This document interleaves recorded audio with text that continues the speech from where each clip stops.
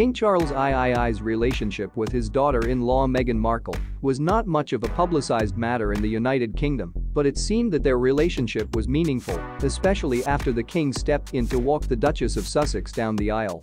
According to Best Life, a royal expert claimed that King Charles did his very best to include Meghan in the family, adding that their lack of relationship is on her.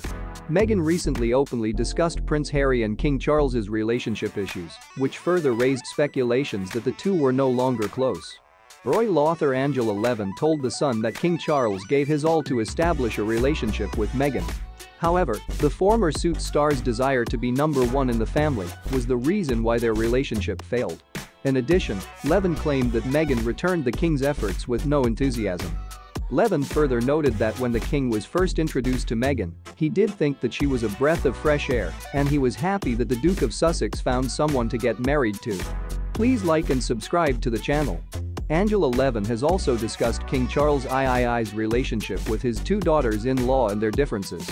The royal expert noted that there were massive differences between Meghan Markle and Kate Middleton, noting that it comes down to family attitudes and respect. The royal author said Kate comes down from a stable family where if there are any arguments or disputes, they work very hard. Levin noted that Meghan comes from a broken family, which can be one of the reasons why she can just cut people out of her life, especially if they say anything that might not be praised.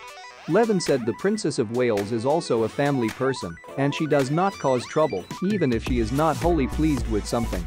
On the other hand, Meghan takes a stand when she is not pleased with something.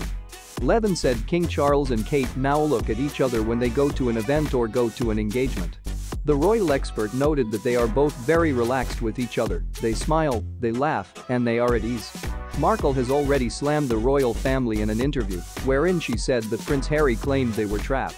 Angela Levin pointed out that Prince Harry and Meghan Markle said many lies during the televised interview with Oprah Winfrey in March last year, claiming there were over 30 lies in the interview. Levin took a jab at Meghan's claims about her own mental health struggles in the interview.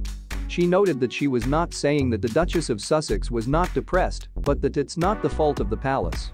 During the Oprah interview, Meghan claimed that conversations had taken place and questions had been raised about the color of her then-unborn child's skin, referring to Archie.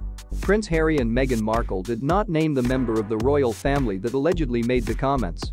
However, Harry noted that it was not the late Queen Elizabeth II nor Prince Philip. Thank you for watching. Subscribe to the channel.